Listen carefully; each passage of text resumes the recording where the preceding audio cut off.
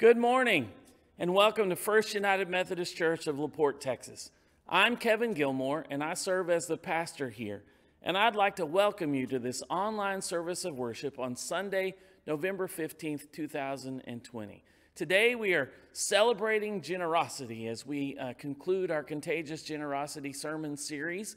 And we are also concluding our time of generosity this year, where we've looked at what it means to be generous and what it means for God to be generous to us. We've continued asking the question, where would you want me to be in my giving, God? And so at the close of our service today, we'll invite you to mail in your estimate of giving cards if you'd like to make any changes to those. We're standing in the sanctuary this morning because I wanted you to see the beautiful altar that we have decorated here with celebrating all of the ministries that you make possible here at the church with your giving and with your generosity. And so I thank you for all that you do to make these things happen. I hope you will enjoy this time of worship today. Enjoy.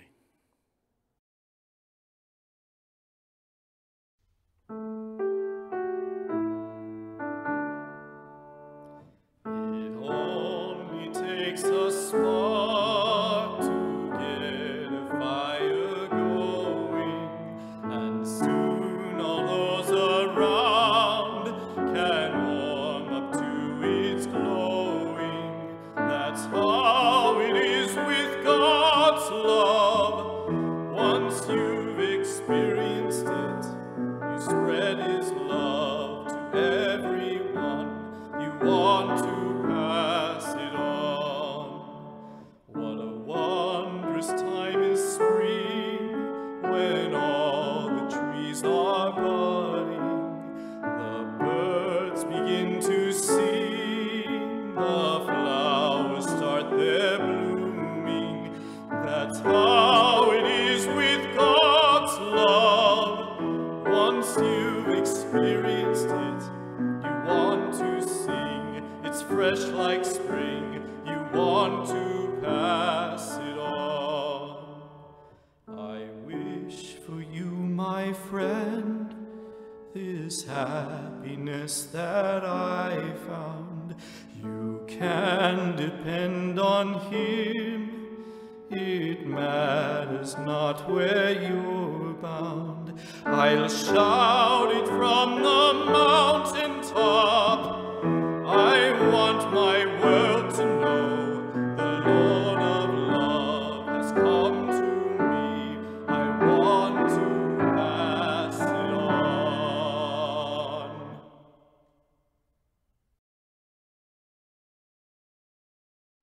Gracious and loving God, I invite you to live in my life today. Here is my face, smile through it. Here is my mouth, speak to someone with it. Here are my ears, listen to someone with them. Here is my heart, love someone with it. Here are my hands, touch someone with it. Here are my arms, hug someone with it.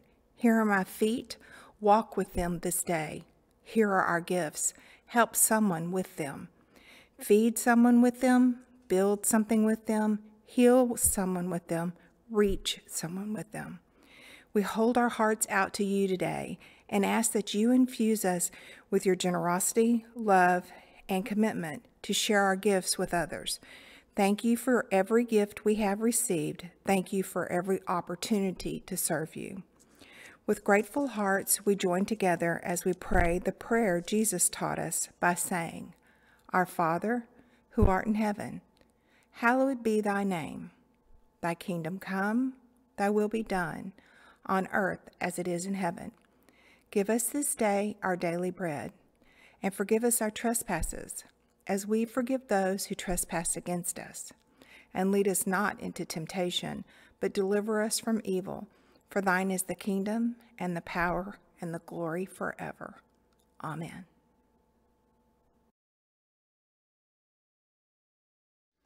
Our scripture reading today comes from Mark 12:38 through 44. As he taught, he said, Beware of the scribes, who like to walk around in long robes and to be greeted with respect in the marketplaces, and to have the best seats in the synagogues and places of honor at banquets.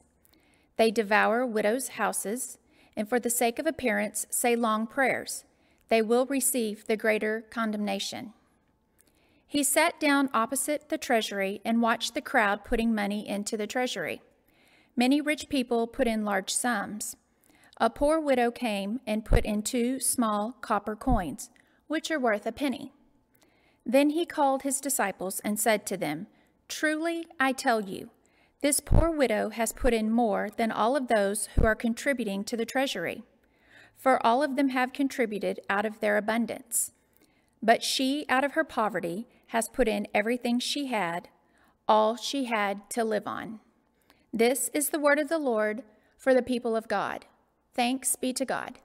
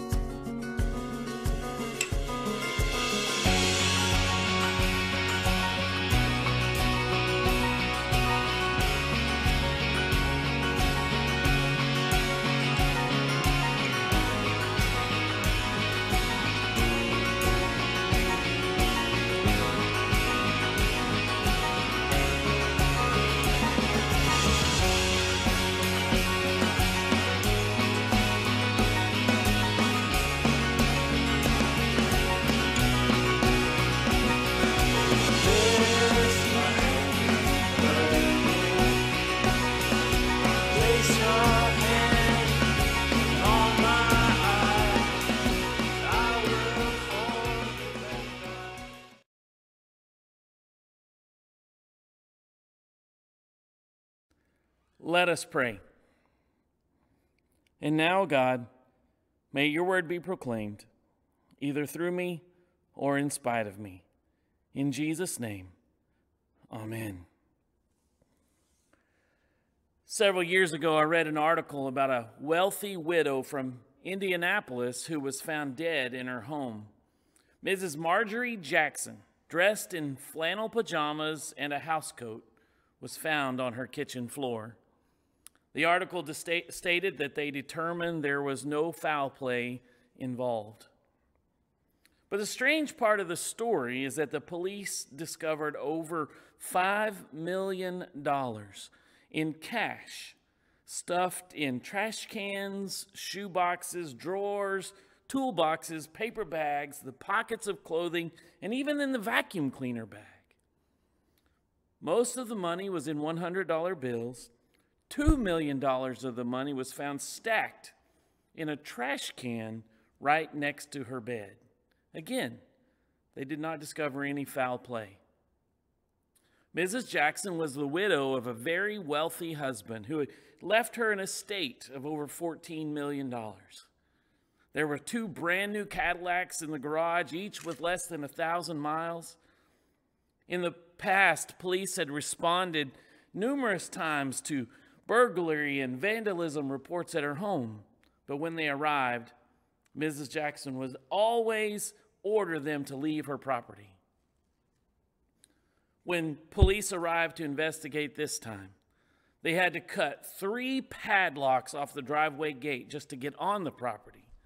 The front door had 3 deadbolts, and all of the windows were covered with bars. What a sad, sad life. You wonder what happened to cause her to close off from the world like that. Maybe this widow suffered from a disease that some have called affluenza. The sickness of being so affluent that your money and your things control you instead of the other way around. This morning, I want to look at another widow with a very different sort of story. We find the story of this widow in the Gospel of Mark, chapter 12. As Jesus is teaching the disciples, they're also people watching. They watched as lots and lots of wealthy folks dropped their money in the offering and made this big show of it. Then they watch a poor widow come and drop 2 copper coins representing about a penny's worth of money in the offering. Jesus then says to the disciples that her offering is of much greater importance to the kingdom, because she gave out of her poverty rather than her abundance. Jesus points out this widow in the temple, and in doing so, he was celebrating her generosity. As we compare the 2 widows, we see Mrs. Jackson was a wealthy, the widow in our gospel story was poor. Mrs. Jackson hoarded her money and was paranoid that someone would steal it. So she hid it all over her house. The widow in our gospel story was generous, and she gave all she had. Mrs. Jackson's life was miserable because it was controlled by money. This widow in our gospel story's life, even though she had very little, was filled with joy. Jesus understood the difference, and that's why he was celebrating the generosity of this widow. The difference was in their attitude toward what they had. Every Sunday as we gather for worship, we celebrate the giving nature of God. God gives us love. God gives us life. God gives us hope. God gives us forgiveness and the promise of eternal life. God gives us his only Son as our Savior. And we in turn celebrate God's generosity, and we respond with our own generosity. So this morning, I want to celebrate generosity and hopefully share how we can do that. First things first, generosity begins with humility. I think we've kind of covered that in this series as we close this series out today. We know and we believe the biblical witness that all we have and all that we are is a result of God's gracious generosity. God created us. God provides for all of our needs, not our wants, not our desires, but our daily needs. The talents we have are given to us by God. We use and we build upon those talents, and we build upon those God-given talents and abilities to earn a living for our families.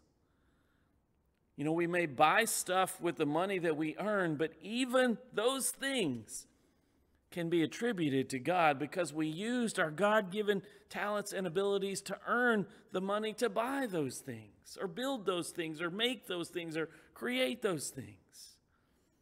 There's nothing we have that does not come from God. God is our creator. We are the created. God knows our needs just like any parent knows their children's needs. Remembering that generosity begins with humility helps us focus our thoughts, focus our lives upon God. A life focused on God is exactly what God most desires from each and every one of us. Not because God is some old meanie who doesn't want us to live and have any fun, but simply because a life focused on God gives life joy, gives life meaning and purpose, and in quality. Jesus compared the widow's gift with the gifts of the rich and the powerful. They made a big show of their offering. The noise which the rich and the Pharisees made with their giving of their offering drowned out the sound of their gift. However, the noise of the widow's humble gift of 2 small coins drowned out the noise of the temple. Above all the noise of the crowd, the Son of God heard her gift and noticed her humility. Knowing where we come from, knowing where we all are, what we have, keeps us humble. Generosity begins with humility. Second, generosity grows out of love. The widow's humility and generosity grew out of her love for God, grew out of her knowledge of God's love for her. In his first letter, John writes, "We love because God first loved us." Through the daily blessings of life, through the talents that we have been given, through the witness of nature, and especially through the love of Jesus Christ, who died for our sins, we now know just how much God loves us. You know, most of the time, God's generosity, it nearly overwhelms us because we just don't expect it. There's a scene from the movie Seabiscuit which portrays this, I think, wonderfully. In the movie, Tom Smith, an old farrier and horse trainer with different ideas about training and which horses have the heart to race, helps wealthy American businessman Charles Howard with an undersized horse with knobby knees named Seabiscuit. His former owners thought he had potential and possibility, but gave up on him because they thought he was a lazy horse. Down on his luck, Red Pollard, an angry young jockey considered by most to be too tall to even be a jockey, was chosen to ride Seabiscuit. All his life, Red has had a gift, but Charles Howard and Tom Smith are the only ones who have ever really believed in him. Red disappoints them in a race when he's fouled and his temper gets the best of him. Doubt fills his mind and he's not sure that he is welcome anymore. But as he's leaving, he remembers the words of his own father, "You have a gift." And he returns. In returning, Red finds acceptance. He finds welcoming, and he finds the beginning of healing. Red asks Howard if he could borrow some money, and Howard happily agrees, even though Red doesn't know when he can pay him back. Red asks for $10, but Howard hands him $20. Howard's generosity nearly overwhelms Red. And in the next scene, you hear the effect that act of kindness had on Red. While riding in a race, he's talking to Seabiscuit and he says, "That's it, Pop. That's it, Pop. We're okay now. Let's it. It's all right, boy. Yeah, let's go. We're okay. Nothing to worry about." His words turn out to be more commentary about his own life than they are encouragement to the horse. You know, we hear plenty about crime and theft and greed in the news all the time. But we don't hear much about generosity in the news, except really around Thanksgiving or Christmas. But God is always generous to God's children, and God calls us to be just as generous. And out of response to that unconditional love we have experienced, God calls us to be generous. You see, it's not what we have done, but what God has done for us through Jesus Christ. It's not our love for God that makes us generous. It's knowing that God loves us in spite of all of the things that we have done. God loves us. It's not what we do, but what God does. We love God because God first loved us. Our generosity is motivated by our reciprocal love for God. That's what motivated the widow, and Jesus noticed. I believe that is why this church has been so blessed and why we have always been able to do what God has called us to do. Now, we've not had a whole lot of extras, but God has always supplied our needs. I believe it's because we've been obedient to God's call. God's call to relocate here some 25 years ago now. God's call to look to the future. God's call to reach out to the community. God's call to bring the good news of Jesus Christ. We have been faithful to that call and obedient. And God has honored that obedience. God honors those who are generous. Whether we're generous with our love for God, our love for others, our forgiveness, our grace, or our stewardship of giving, God honors those who honor God. I believe God honors obedience because obedience really grows out of gratitude. That's the third thing I want to share with us today. Generosity responds out of gratitude. The widow's gift of those 2 small mites, less than a penny by today's standards, was given out of a deep, deep sense of gratitude. True giving always responds out of gratitude. You know, I remember my pastor growing up saying, there are 3 kinds of giving. There's grudge giving, there's duty giving, and there is thanks giving. Grudge giving gives, but doesn't really want to and feels forced into it either by peer pressure or by guilt. Duty giving is giving simply because we know we're supposed to and we're kind of afraid of the consequences if we don't. But thanksgiving gives out of the spirit of love and gratitude, which grows out of a loving relationship with God.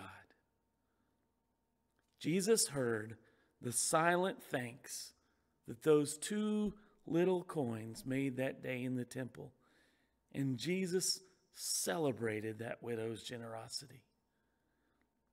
The widow's giving began with humility. It grew out of love, and it responded with thanksgiving. Jesus saw and heard and celebrated her generosity. Our challenge today is to be like that widow. We've been talking about contagious generosity the last 4 weeks, and as we continue to follow God's lead in taking the next step, we've seen what generous hearts can do. We've faced the challenge of generosity with the tithe, and we've been called to let the fruit of the Spirit, of God's Spirit, grow within us. Today we are celebrating generosity, both God's generosity toward us and our generosity toward God, as we humbly, with love, say thank you to God with the generosity of our estimate of giving cards. The widow in Mark challenges all of us to celebrate generosity through humility, love, and gratitude. I challenge us, I challenge all of us to do the same. In the name of the Father, and of the Son, and of the Holy Spirit. Amen. Today is our Commitment Sunday, if you will. It's the day then we celebrate all of our estimate of giving cards. And so I know those of you who are worshiping with us online can't turn those in here this morning. But if you would like to mail that in, we would love to receive it. We'll pray over them as we receive them. So thank you so much for your commitment and your dedication to this church. God bless you.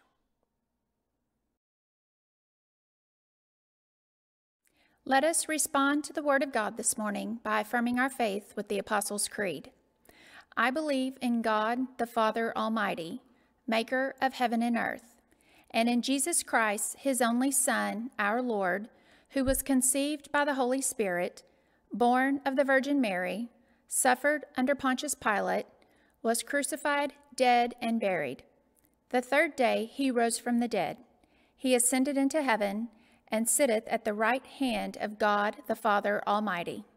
From thence he shall come to judge the quick and the dead. I believe in the Holy Spirit, the Holy Catholic Church, the communion of saints, the forgiveness of sins, the resurrection of the body, and the life everlasting. Amen.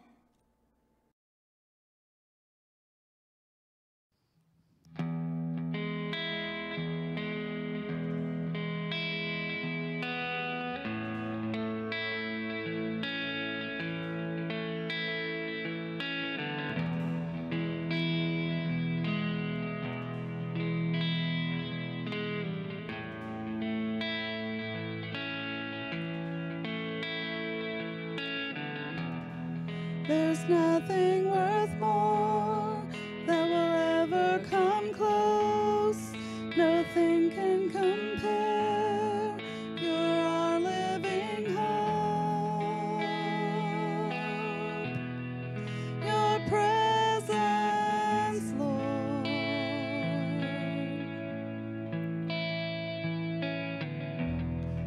I've tasted and seen of the sweetest of loves, where my heart becomes free and my shame is undone. In your presence, Lord.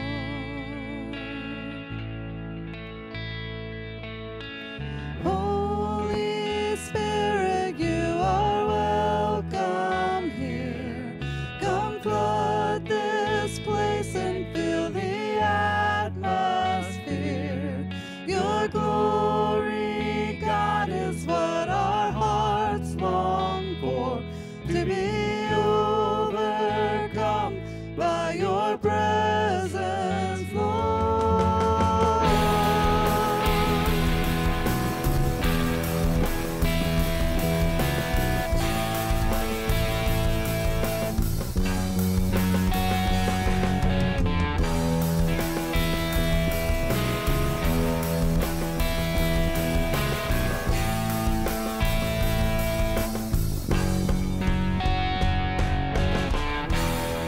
There's nothing worth more that will ever come close. Nothing can compare. You're our living hope. Your presence, Lord.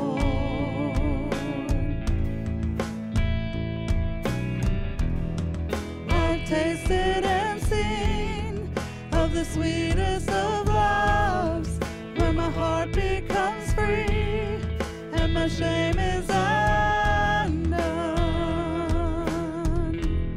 In your presence, Lord. Holy Spirit, you are welcome here. Come flood this place and fill the atmosphere. Your glory, God, is what our hearts long for.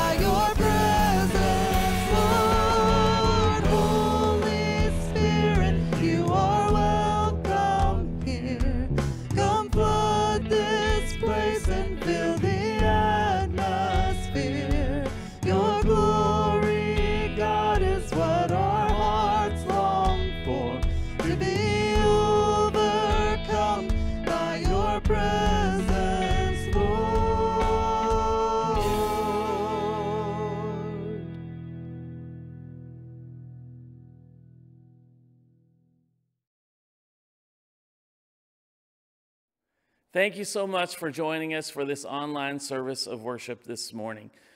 Just one reminder before we go, we are beginning a new mission project that is our Angels for the LaPorte Care Center. We invite you to take home an angel. This angel will be an opportunity to bless one of the residents there at LaPorte Care Center. We've done this project in the past, so invite you to pick one of those up here at the church. If you want us to bring one out to your vehicle, we're happy to do that for you. Once again, thanks for joining us here in worship. And now, may the Lord bless you and keep you. May the Lord make his face to shine upon you and be gracious unto you. May the Lord lift up his countenance upon you and give you peace, both now and forever. Amen.